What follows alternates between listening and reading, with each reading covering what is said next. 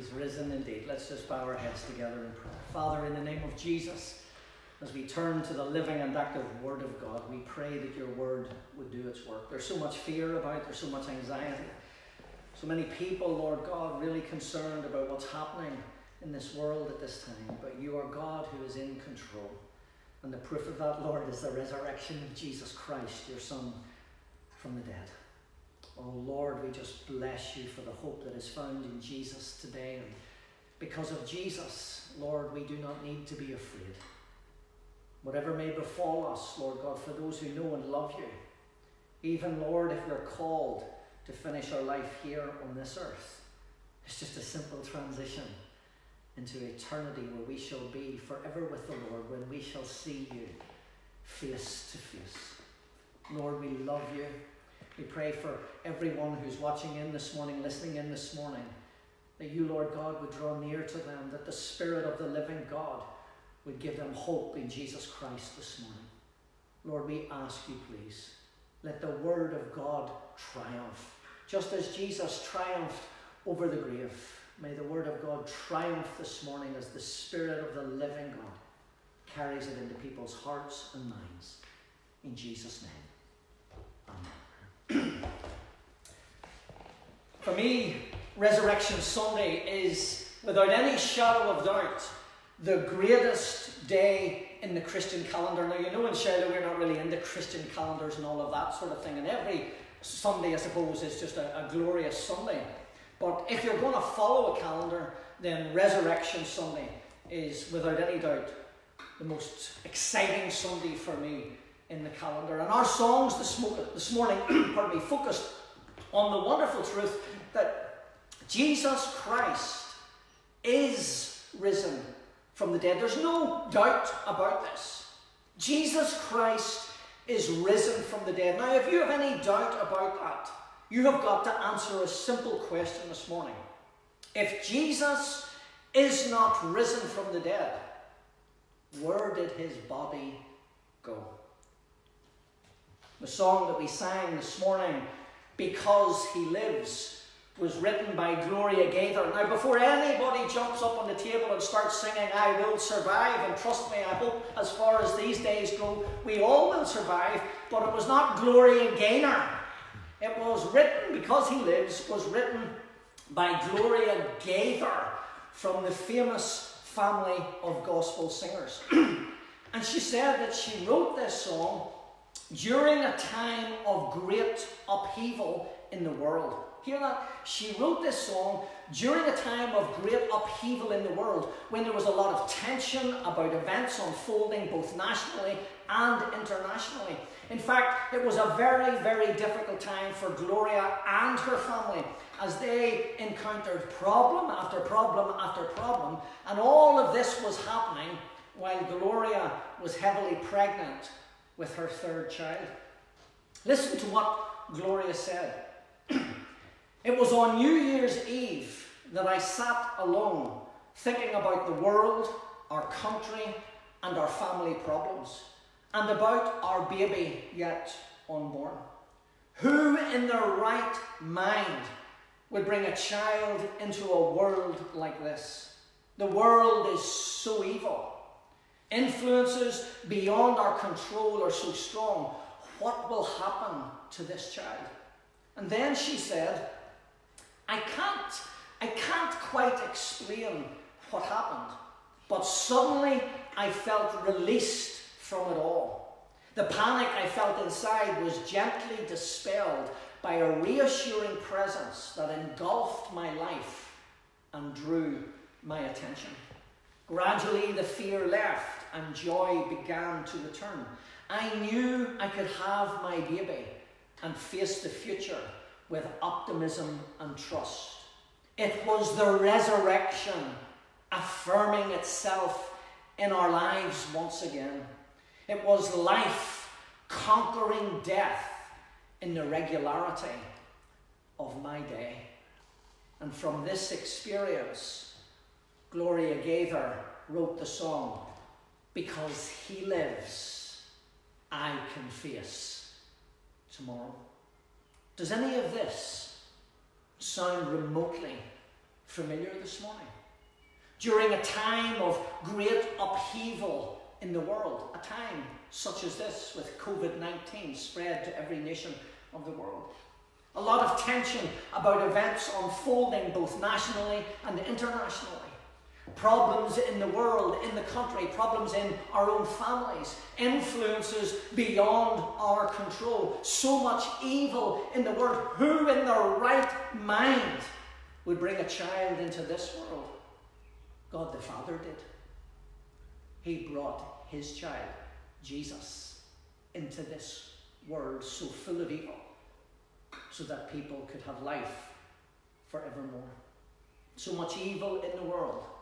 Anxiety and panic setting into people's hearts and minds. You're just walking about, getting about your business. Even in the lockdown, you're just doing what you have to do. You're trying to get on with things as best as possible. And then just suddenly an anxiety comes over you. It almost overwhelms you. You get a cough, you get a wee bit of fever, and you think, oh my goodness, the party's over. You know, this week a group of cross-party Westminster MPs urged the government to boost mental health support. Why do we have to wait until there is a crisis such as this without getting our priorities right? Should we not have from the outset been given support to our nurses, to our doctors, to the NHS staff, to the care workers, to the mental health teams? But this week, this group of MPs, they urged the government to boost mental health support to prevent the coronavirus crisis having a serious impact on people's well-being. With the restrictions on daily life set to continue for the foreseeable future, the British government was asked to launch a publicity campaign to signpost help and to pour cash into mental health charities offering support. A mental health hotline is set up for frontline NHS workers dealing with the crisis. Imagine working in the caring environment such as the health service at this time, faced with death after death after death. And we have to set up an emergency hotline to help them in their need. Lockdown measures to curb the spread of COVID-19 have left some people totally isolated. Anxiety about the pandemic is compounded by stresses over people's personal well-being, over their health, the health of our loved ones, and the impact perhaps of the crisis on our livelihoods. A time of great upheaval in the world. Tension about events nationally and internationally. Problems in the world, in the country, and in the family.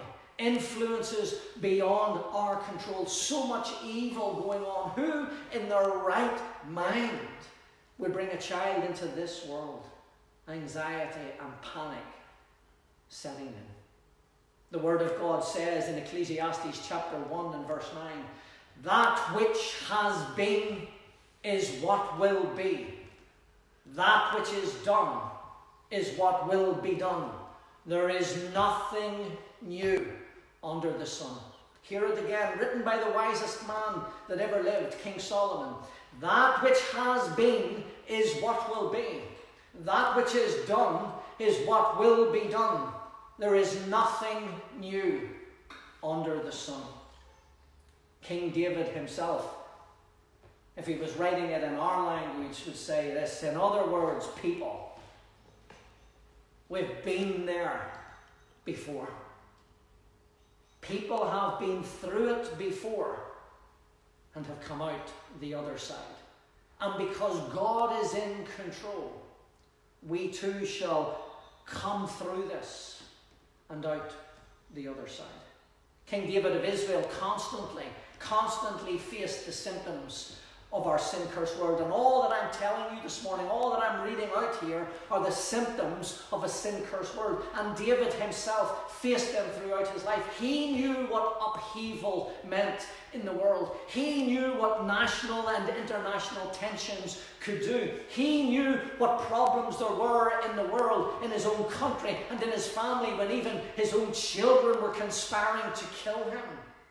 He knew that there were influences beyond his control. He knew that there was so much evil in this world. He too may have thought time after time, who in their right mind would bring a child into this world? Anxiety and panic, without any doubt, set in at times into King David's life. But David had a remedy for all of this, and was inspired, thank God, he was inspired by the Lord to write it down, so that others, just like me and just like you watching in this morning, so that we who face similar circumstances might find help and support. He writes these words in Psalm 61. Hear my cry, O God, attend to my prayer. From the end of the earth I will cry to you when my heart is overwhelmed. Lead me to the rock that is higher than I. For you have been a shelter for me, a strong tower from the enemy. I will abide in your tabernacle forever. I will trust in the shelter of your wings. For you, O God, have heard my voice. You have given me the heritage of those who fear your name. You will prolong the king's life, his years as many generations. He shall abide before God forever. O prepare mercy and truth, which may preserve him. So I will sing praise to your name forever, that I may daily perform my vows. Faced with his own personal crises, when his heart and his mind often was overwhelmed with anxiety and fear, David learned to call out to God and to ask God for help.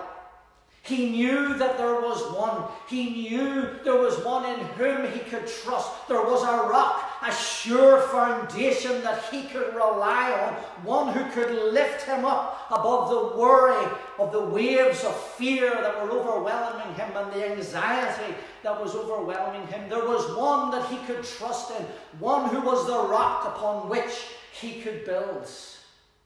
I wonder this morning, do you know that rock? Do you know Jesus as the rock of your salvation? Because Jesus and Jesus alone is the one who can lift you up to that higher place above the waves of fear and anxiety when crisis after crisis after crisis comes into your world. David found the Lord to be a shelter from the storm, a strong, safe place from all of his enemies. In the Lord, David could rest secure, be at peace, and know that God would preserve him. Gloria Gaither allowed the difficulties that she encountered, the problems she saw and experienced, to begin to overwhelm her, to the point that she questioned why anyone would bring a child into this world. And then, out of his amazing grace, the Lord overwhelmed Gloria with his loving presence, and he dispelled all her fears. Suddenly, she had a new sense of hope and purpose in life. She knew that she could have her baby and face the future with optimism and trust. Gloria describes it in this way. It was the resurrection affirming itself in our lives once again. It was life conquering death in the regularity of my day. In other words, because Jesus is alive, because Jesus is in control of all things, it meant that there was something worth living for. There was still purpose. There was still meaning in life. Is it any wonder she wrote, because he lives, I can face tomorrow. Because he lives, all fear is gone. Because I know he holds a future, and life is worth living just because he lives. Sing it with me this morning if you believe this. Because he lives, I can face tomorrow. Because he lives, all fear is gone. Because I know he holds a future, and life is worth the living just because he lives. Look, let me say to everyone watching and listening today, this is why Resurrection Sunday is so special. It is so meaningful to me, so meaningful to Christians right across the world, because it reminds me, it reminds us that Jesus, our Saviour, lives. Hallelujah. Jesus, our Saviour, is alive. He loved us, and he came into this world to pay the price for this, for our sin, by dying on our behalf. Oh Lord, this same Jesus is risen from the dead. This same Jesus is alive, and he has conquered Satan, sin, and death for you and for me. This same Jesus is the Lord of Lords and the King of Kings. This same Jesus is the Lord who is in control of all things, even the coronavirus.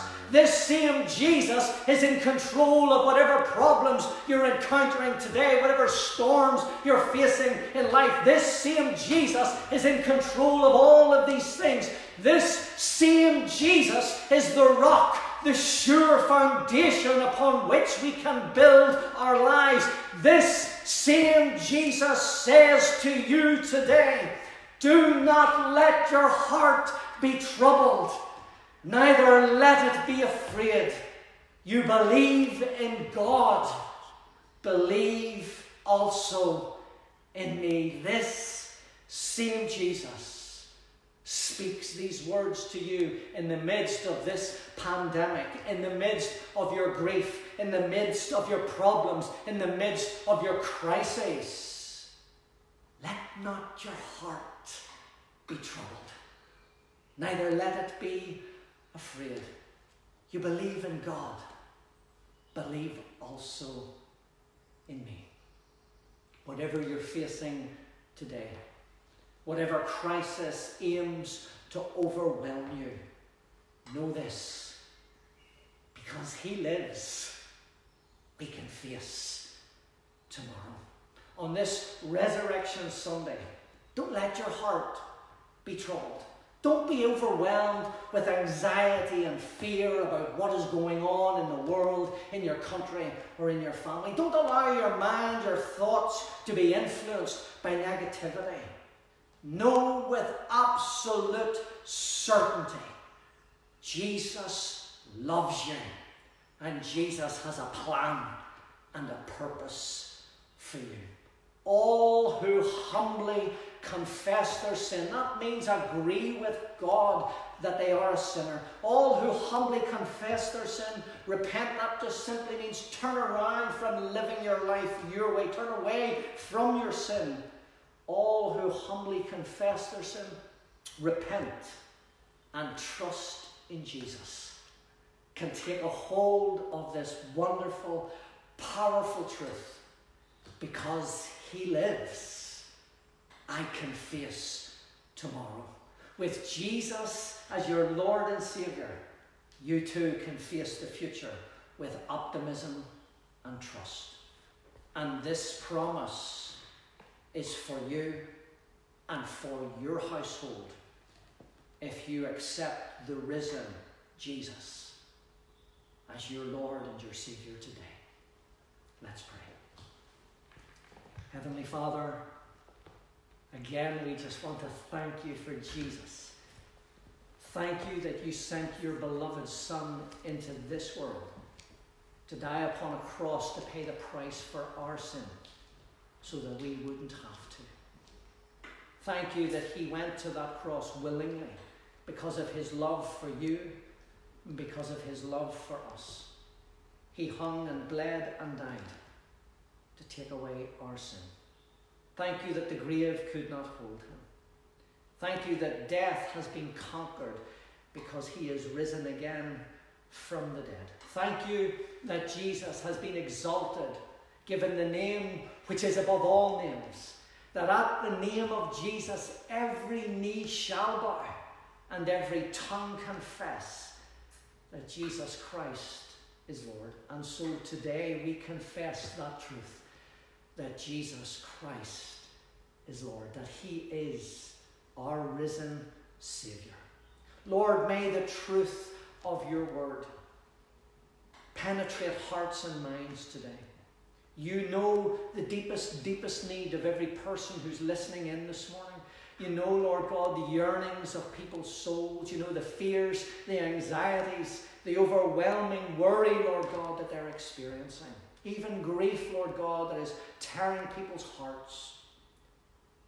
Lord, may you please grant that the Spirit of the living God, the same power that raised Jesus Christ from the dead, move upon people's hearts and minds today and grant them your overwhelming peace.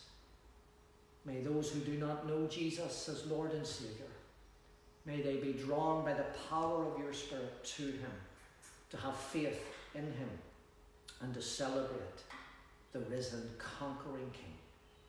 We thank you, Jesus, that because you live, we can face tomorrow, whatever that might bring, because our hope is in you, the risen, conquering King.